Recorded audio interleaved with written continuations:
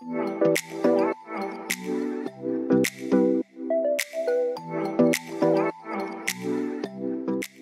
guys, welcome back to another video. Thank you so much for clicking on here. If you're new here, my name is Karina and I do fashion and styling videos as well as some hauls. Recently started doing weekly vlogs, so if you're interested in that, I also do those.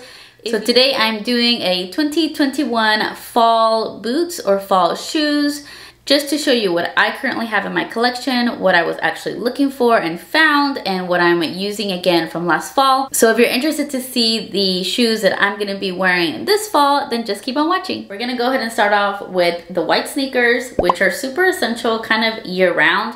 You can use these in the spring, summer, winter, fall, whenever, but I definitely pull for them more once it starts getting cooler. So in the fall, I wear them all the time. In the summer, I tend to wear lots of sandals and open-toed shoes. I don't care to bother with socks and like a leather type shoe that just keeps my foot really hot. I definitely pull for these more in the fall and winter. These are actually a new pair from Walmart. Recently got them. I wanted a pair of all white sneakers that were like a leather material. Again, for warmth. I don't know how good it's gonna focus on the shoe because it is so bright, but they just have this like metallic color in the back and like a really light gold or champagne color, completely white. So a pair of all plain white sneakers can really go with any outfit. Planning to wear these today with this dress. Probably gonna lose a hat because it's pretty hot outside.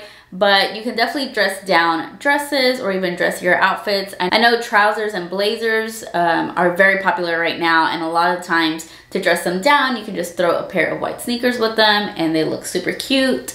You could do biker shorts, oversized shirts, jeans. I mean, these essentially go with anything. If you saw my previous styling video for Style Talk, how to style lug sole boots, these I recently got from Amazon. They are the Soda brand in this like faux suede material. They've got a little bit of a heel, which I like, so it gives it a little bit of a dressier aspect.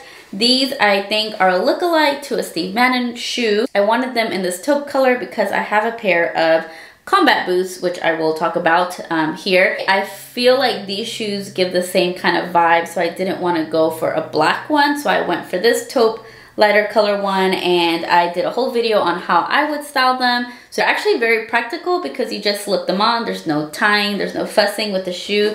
So they are pretty practical. It can really be dressed up or dressed down. So definitely would recommend a pair of these. But so the other day I was at Ross and I found these lug sole boots, and they were $20 in black. Like I just mentioned, I didn't want to go for black because of the combat boots that I already have. But my combat boots are very flat. These have a little bit of a heel. Again, what makes these a little bit different is that these are completely black, no hardware.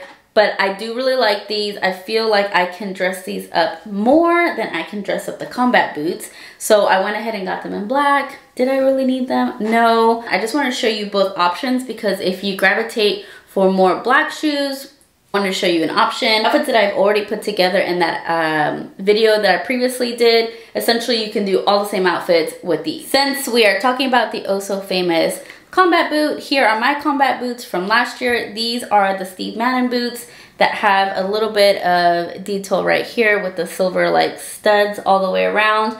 Love these boots. As you can see, I've worn the heck out of them. Got them during the Nordstrom anniversary sale, so I got them right at $100.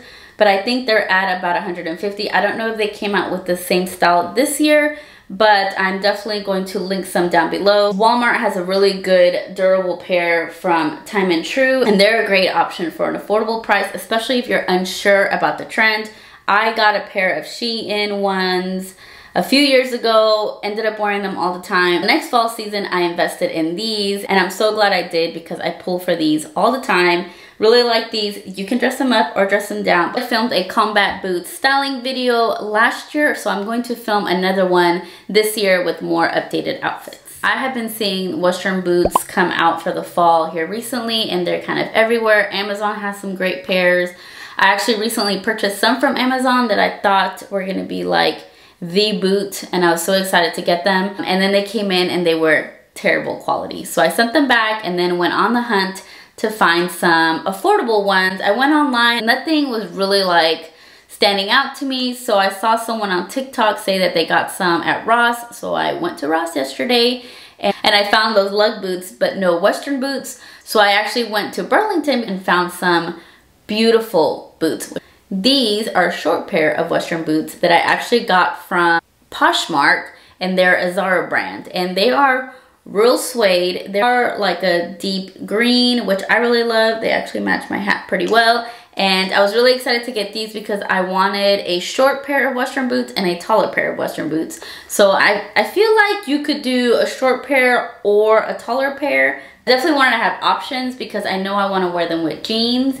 And with the straight leg style jeans right now, you obviously can't tuck it into the boot. So I wanted something that you could maybe just cuff the jean and not have to like tuck it in there. So we'll see. We'll see. Let me show you the next pair.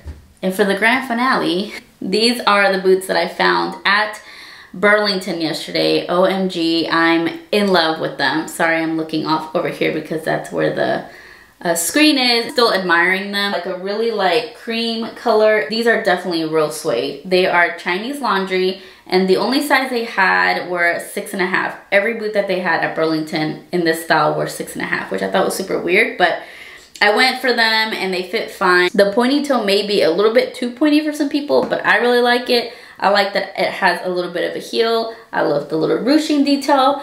I'm in love with these. I knew I wanted to find a cream or tan color and I didn't want black. I took a picture for Instagram on my stories with these on with this dress, just to show you how versatile this dress is because I got it last year and I was able to style it many different ways. You could do lug boots, you could do combat boots, you could do cowboy boots, you could do the tennis shoes, which is what I'm gonna do. And so those were all of the shoes that I wanted to have for this fall season, but I do have to give an honorable mention to the short booties that I'm not getting rid of and definitely should have in your closet because these are classics.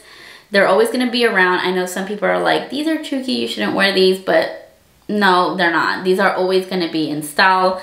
A short ankle booty in black or taupe or a beautiful cognac rich brown color. I think these are always going to be essential in your fall to winter wardrobe. So definitely don't get rid of these. Will maybe the toe change up throughout the seasons? Yes, because I have a taupe pair from Target that are a little bit more rounder toe that I didn't wear at all last season, but I'm not ready to give up because who knows, the trend may change and those may be uber popular more than the pointy toes. This is a Poshmark find from Forever 21.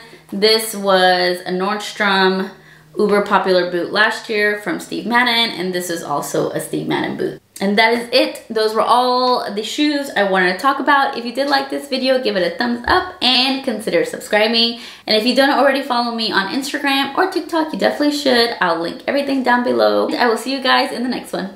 Bye.